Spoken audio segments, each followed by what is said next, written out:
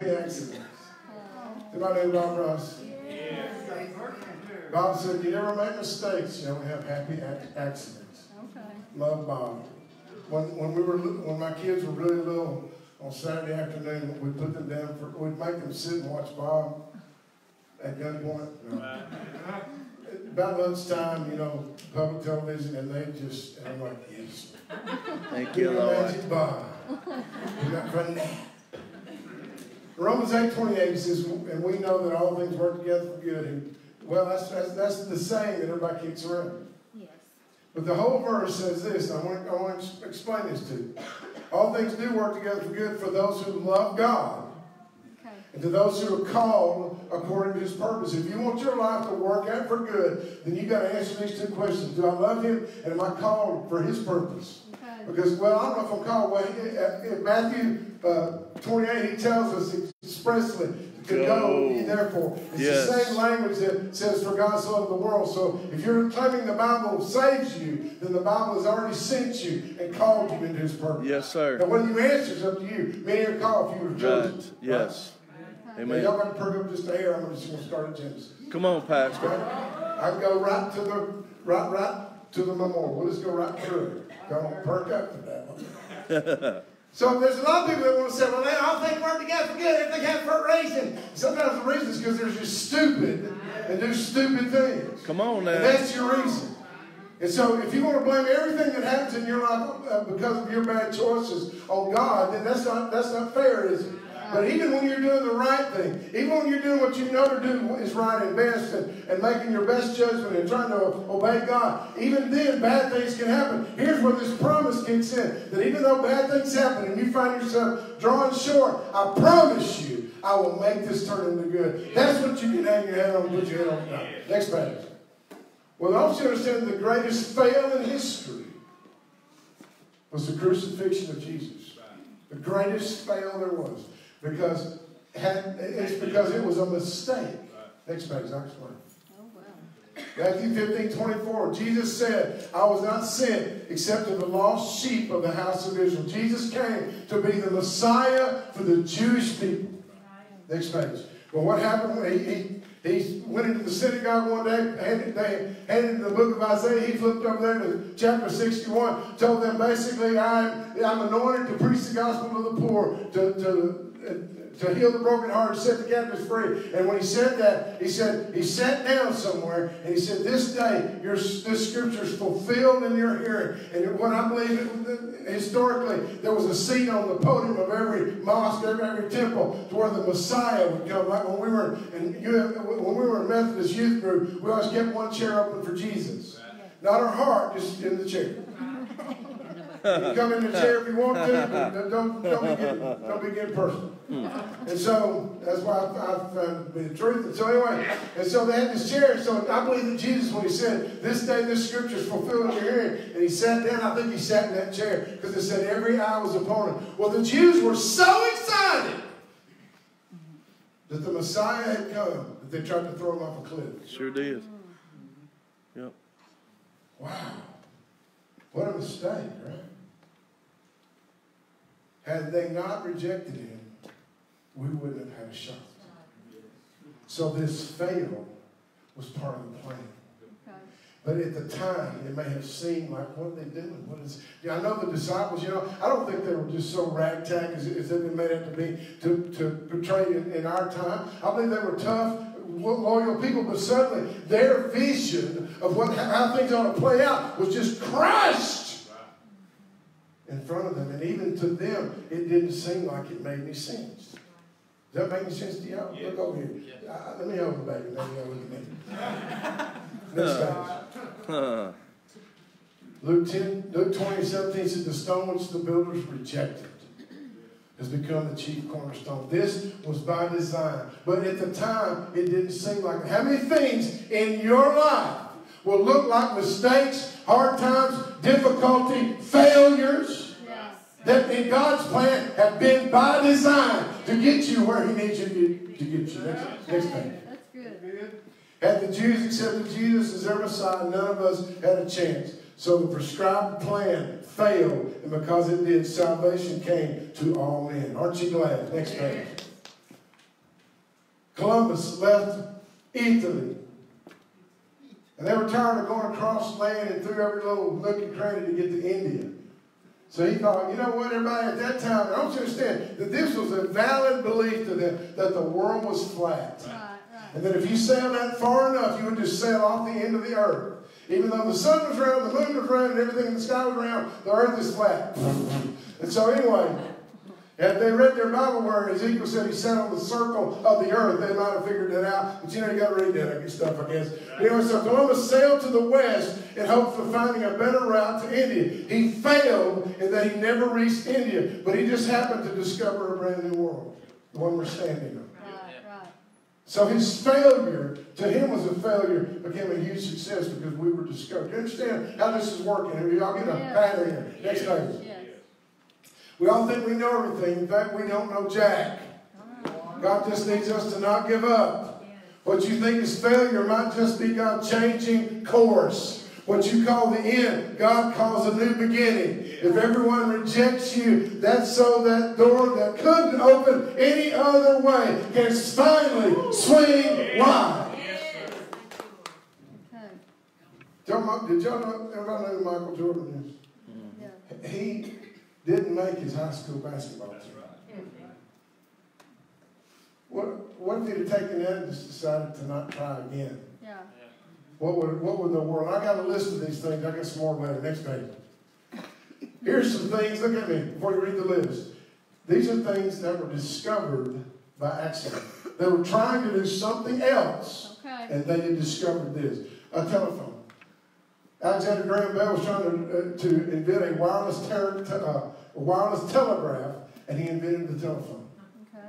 And then he found the touch screen, and then he found those cute goat videos. No, he didn't. I don't know if y'all know that, but that thing you're carrying is to talk to somebody.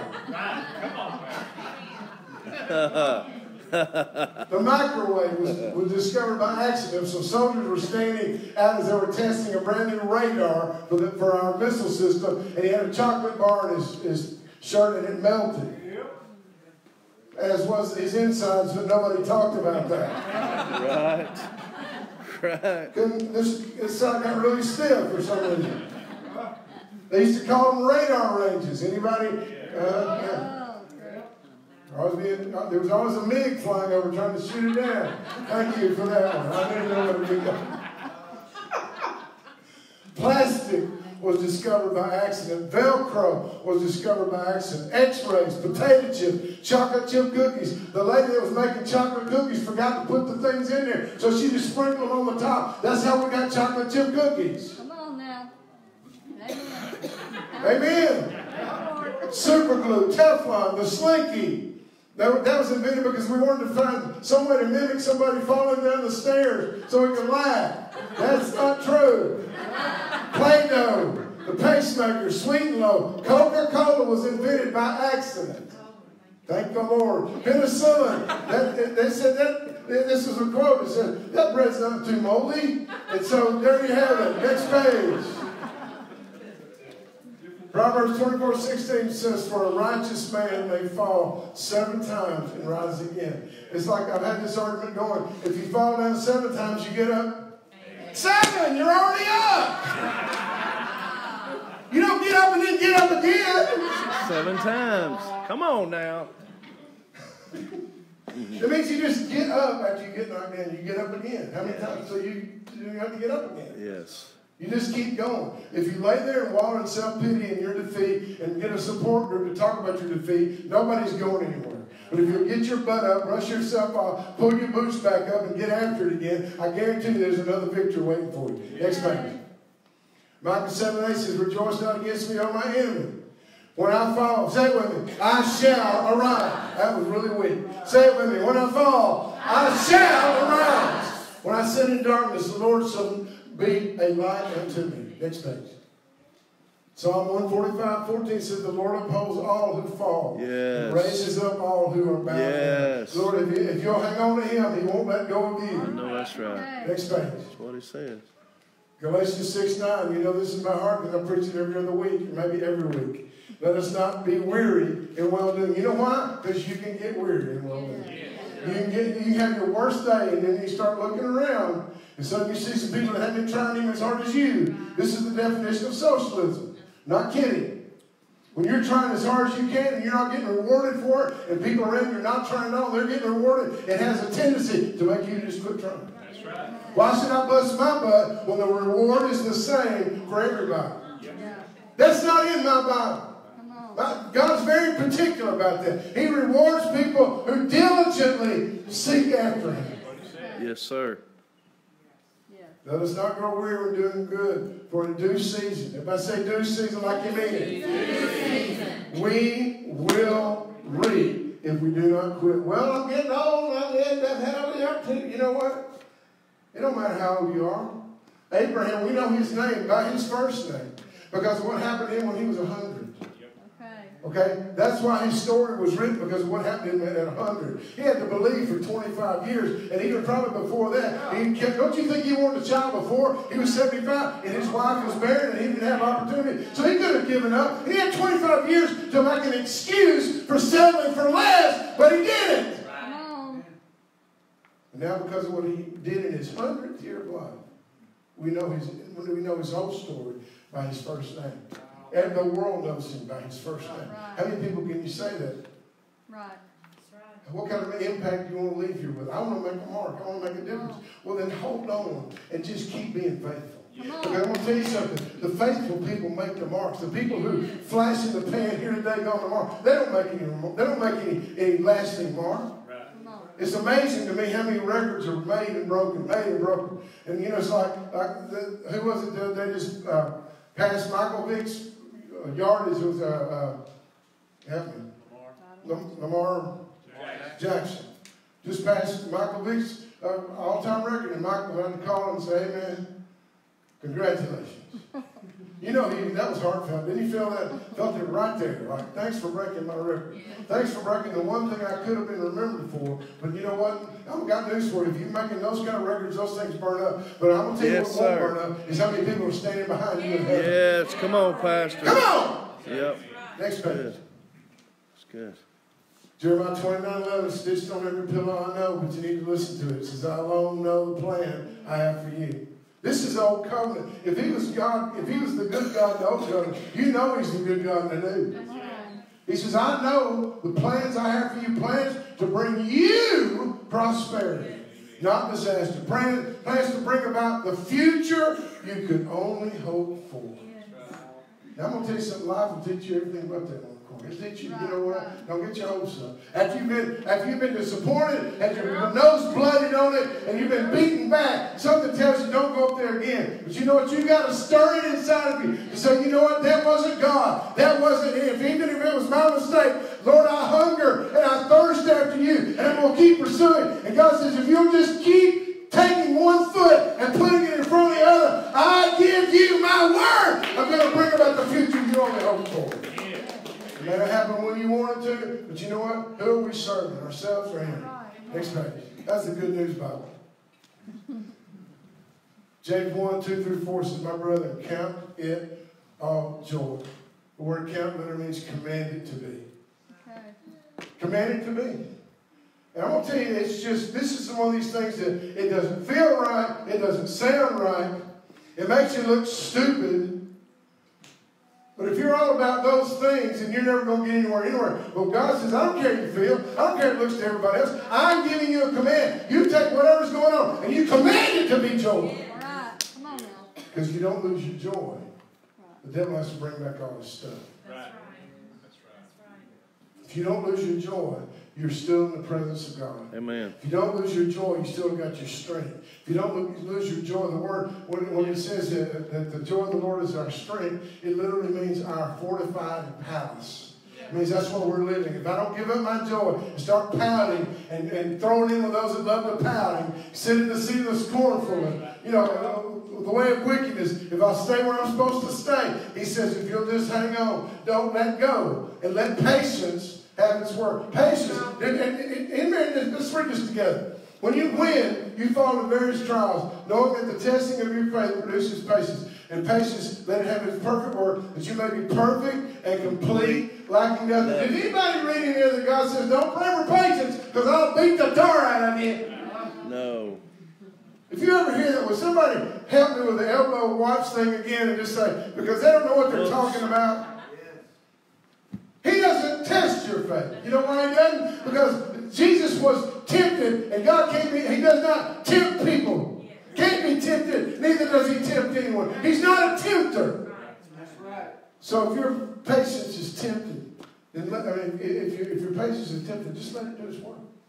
You know what patience means? That means I got to wait the devil for eternity, because I know where I'm going, and I know where he's going. That's right. This body can rot off me and fall to the ground as dust. Yes. I'm still going to be in my daddy's lap. Amen. And you're going to hell forever. So go right on, dog.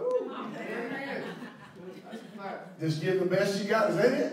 Right. Because you know what? I've already died once to myself, so I don't really go through death again. So what have you got? Is that it? Right. That's good, Pastor. Say perfect. Complete. Lacking. Lacking nothing. Perfect. Complete. Complete. Lacking nothing. Say it again. Perfect. Complete. Lacking nothing. And how do you want to live? Some of you are ventriloquists. You're amazing. I didn't even see your lips move. All got to do is say, that's right, you don't. But if you don't, you're going to get in trouble. Next page. Come on now. It's all right. It's time to 1 right. Thessalonians 5:18 says, in everything give thanks to the good Lord. Because he just wanted you to get that cancer. He wanted you to have that ingrown toenail to teach you a lesson. What he wants you to have is that bad halitosis that nobody wants to be around you. It's his will for your life. That's what he said. Said everything. He said in everything what? Give thanks. What does Thanksgiving do? Enter my gates with Thanksgiving, my courts with praise. What does Thanksgiving do? Keeps you in the house. Keeps you in the presence. Yep. Satan doesn't like it up there. That's right. And everything give thanks. Not everything that happens is God's will. Not everything that happens is God's will. I cite when Israel had to have a king, and God said, and I quote, that's not what I want, but give it to him anyway. Let me say that again. God the Father said, that is not what I want, but here comes Saul, their new king. Why did that happen? Because sometimes if we bend our will against God's, he's going to let us have whatever we want. Sure will. And we'll soon find out it's not what his best was. But he says if things are going on that aren't right, give thanks. This is the will of God in Christ Jesus for you. Give thanks. Whatever's going on, be thankful. No matter. Thank you, Lord. We had a wreck going home from Bloomington, Illinois. I couldn't wait to get home. I was riding down the interstate. Had my windows rolled down. We'd just been married.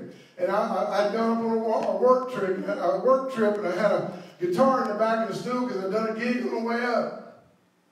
We're coming home and I'm blasting my Christian music. I stopped at the first exit, bought a pack of Oreos for $4. And back then there was a lot of money, but I didn't care. I wanted Oreos on my way back home. And we're blasting the song. I'm going to take the song, take the message of Jesus to the world, and I'm just singing. And all of a sudden a diesel truck rams me and into a bridge embankment, totals my truck. The paint on the hood flaps off in one solid sheet. Sherry's neck was broken. We didn't find that for 20 years later. I had packets of ketchup in the glove box that got smushed out the crack, bubbled out. We hit so hard. We weren't wearing a seatbelt. I should have gone through the windshield. I think I bent the windshield, the steering wheel holding on. But when I got out of it, all I could hear the Holy Spirit say was reminding me of the sermon I just preached about giving thanks in all things. So I stood out there on the side of the road with my hands raised, thanking God, praising God, not knowing how we're going to get home. Right? The guy that hit me pulled over. He didn't have to pull over. He pulled over. It wasn't 10 seconds. A state trooper was there. He did an accident report. 2 years later, to cut to the chase, I got a brand new truck, I got a brand new sound system, and the Warrior album was purchased because of that incident. Was that God's will for my life? No, but what did he do? He turned it around so good. Sure did. And I think because I was able to raise my hands out there instead of stomping and cursing and stewing and fussing, I decided to just do what I said I told everybody else to do, and I began to praise God. And you know what? God held on to that moment and turned it around for something good. Touch your neighbor and say, turn on. Wake up. Wake up. Alexa, turn them on. Right. Right. That's good. That will be erased from all humanity because nobody will name their kid that. Alexa, shut up. Come here. Yes. Listen, shut up. Whoops. Well, here's the thing. We're going to get out of the big back picture. God has a purpose when you get rejected or defeated or discouraged or when you fail. Hang on and tune in tomorrow night, same bat time and same bat station, and see how it all plays out. You don't remember the old Batman show? Two nights a week when I was a kid, you know, they give you like cliffhanger on Tuesday, so you can watch on Wednesdays. Your life's a cliffhanger. Hang on, because you don't know what's coming. Sure don't. You ain't got no idea. You got a good father who wants to take care of you. He's going to bless you. He ain't got a plan to bless you. He's going to prosper you. He's going to bring you into the life of your dream of. Just don't let go. Don't get discouraged. Don't take that moment and make it an eternity. Just realize I'm walking through this. I'm walking through this. I'm going to start praising God for what I have. Yes. What I don't have. I'm going to be encouraged. Yes. Thank you, Lord. Don't quit comparing myself to everybody else because I'm not them and they are not me. Next page. That's right. As long as there is one more breath in you, there is still a chance. If you don't quit, God's not quit. Amen. Romans 8:1 says, there is therefore no sentence to be carried out to them which are in Christ Jesus. I love this version. You know, no more condemnation. Well, here's what he's saying. The devil can't condemn you anymore because I've wiped out the sentence. I've wiped out the case. It's not on the books. It's not like we'll go back to it later, Kent, when I'm feeling mad at you. I've wiped it out. Everything the devil had against you, everything that I had against you, has been wiped off the books. It's not there. You can't go back there. Even if the devil wants to make you guilty about your present sin, he still can't take you back to what Jesus bought for you on the cross. Amen. Next page. I can do all things through Christ who gives me strength. These are all quotable. I realize that, but you got to realize that the through part is what religion is attracted to. Yep. I do it through Him. I'm not doing it in my own strength. I'm doing it through Him. And there are times when you realize that the most when your flesh gets knocked back. And you have to depend on Him. And then we let Him carry us out of a problem, and then after a while we just kind of scoot Him to the back. Oh, come on. Tell the truth. And that just setting us up for another problem, right? Next page. Anybody get anything on this? Yeah, that's good. But Pastor Charlie, I have really messed up. I have so messed up that I'm sure God's done with me. If ever, I know, don't raise your hand because I know you probably wouldn't. But if you did, I'd feel really guilty at this moment. If you've not had this problem, you haven't failed much. Right. Which means you probably haven't tried much. All right, come on. Because you don't get anywhere without failing some. There's nobody I know. Come on, Greg, right? I mean, you just don't get anything that's worth anything without failing at it a few times. Because all that means is that every level is a place where the participation trophies will die off. And then if you want it, you just got to earn it. You just got to go get it. I'm in a position right now. I'm going to the doctor tomorrow. And I want him to give me the freedom to go back to the gym. And I'm telling you, before I turn 60, I want to look the best I've ever looked in my life. And I want to tell you something. That doesn't mean it's just going to jump at me off the mirror. All right, come on. It means I got to go in there and do stuff I don't like to do, like legs and cardio and ab work and things that just don't look good until you take your clothes off and you're really glad. Because it's getting warmer, and, you know, when you put that rain suit on and you lay by the beach and people are trying to roll you back into the surf. It's just really discouraging. You're looking for the harpoon marks. And so I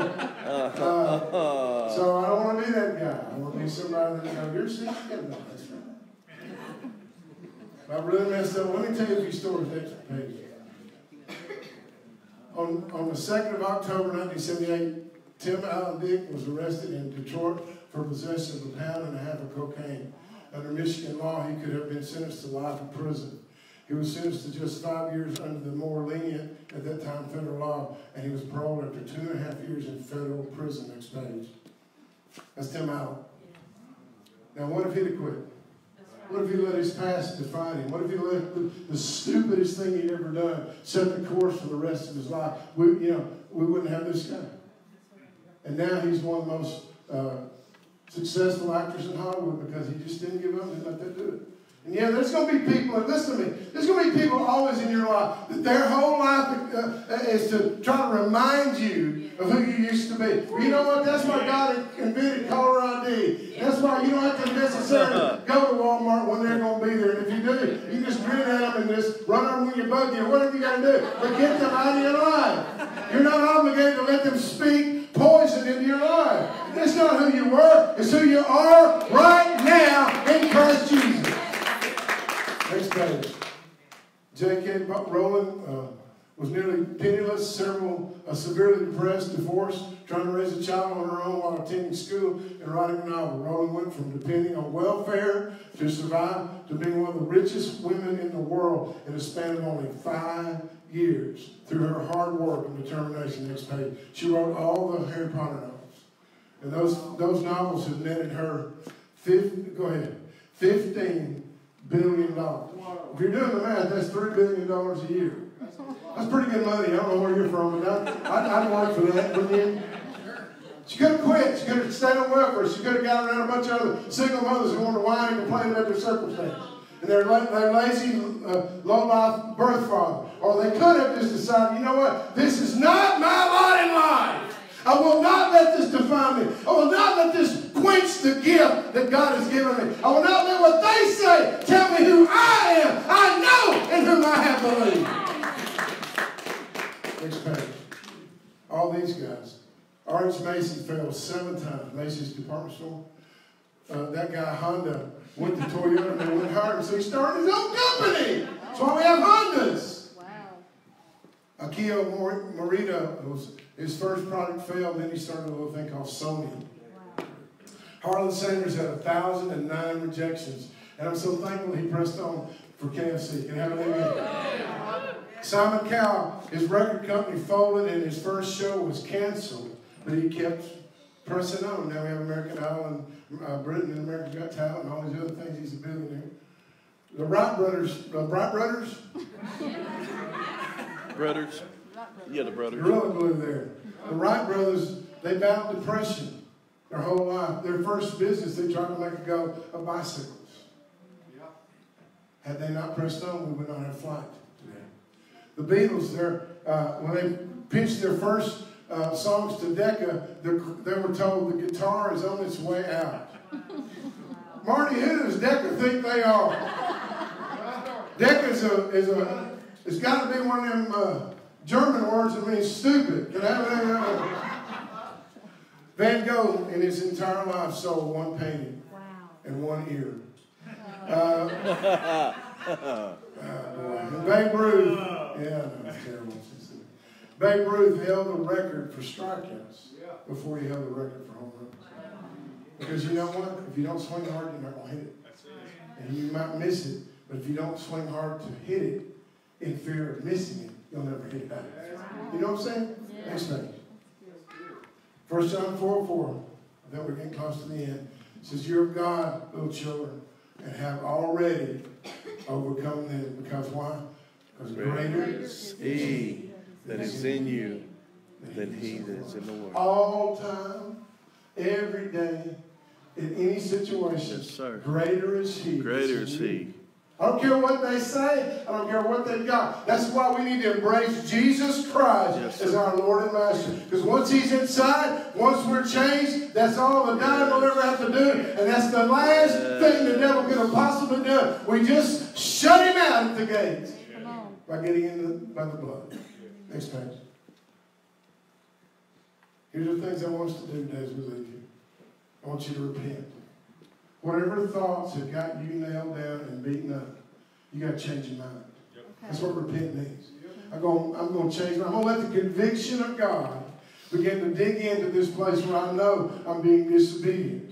Okay. And I'm going to change how I think about it. I'm going to do what he says. It's just as simple. Right. Because listen, if you keep doing what you're doing, you're going to get the same result every time. Right. If you want something different and new and exciting, if you want God's best, it's time for us to do this old-fashioned thing about changing our mind, changing our direction. Second thing we're going to do is we're going to release whatever's got a hold of us. Whatever we've got a hold of. Whatever thing you look at me, whatever thing you're trying to work it out, trying to make it turn out right. There's somebody maybe in your life that just won't forgive you, that just won't let it go. There's something in your life you won't forgive yourself for. You just can't ever get past. It's time to let it go. Okay. Let them go. Give them to God. Love Jesus and walk forward. All right. Come on. There may be a dream that you have not experienced in your life. Something in your life you thought, this surely is it. This is the place where I can surely say, I've succeeded. I've come to the place of the epitome, the apex. Let it go. Because he has something better, I promise you. Yeah. Whatever you think it is. If you think I've got to get married, I've got to have a baby, I've got to have a better job, I've got to have a successful big church or a record deal or whatever it is, those are the things that drove me all my life. And God's saying, and that's why he spoke that to me. If you'll long for me, like I long for you, you'll be satisfied. Because I'm going to tell you right now, that's all you want, is to be satisfied. When you're satisfied, they can put your favorite dessert in front of you and you go, can't eat another bite. Can't take any more. Surely my house is full. And he is the one that will provide that. Not the experience, not the accolade, not the record, not the exposure, not what all those things. None of that is going to do it. It's him. Yeah. The final thing is it's time to reboot. Unplug that thing and let's start again today. Let's just start again today. And when you unplug it, all the stuff you didn't save, oops, is going to go away. Yeah.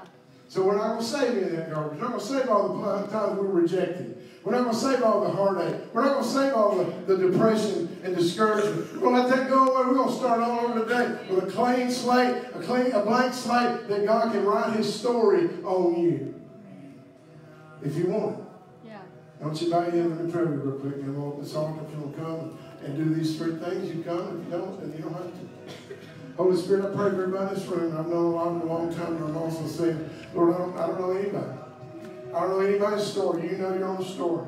And I'm saying, Lord God, let the power break the bondage, break the hold, break the generational curse. I command to leave you in the name of Jesus. You will not follow in the footsteps of those that have come before you in your family. This is a new day. This is a new beginning. Yeah. Lord, I praise you right now, Lord God, that if we've lost things and made decisions that have gotten us into bondage of fear, drugs, alcohol, sex, whatever it is, we're breaking the power of it today because we are starting over right now. This is the day where I repent. This is the day, Lord God, where I release. This is the day where I reboot. This is the time where I know that you have a plan for my life. And even if I fail, you're going to work that into the plan. And the places where it didn't happen like I wanted to, I'm going to cling to you, knowing that at the end of this thing, I'm going to be perfect, entire, lacking nothing. Because I thank you, Lord, for this journey, for this walk. In Jesus' name, I'm opening this altar to those to come.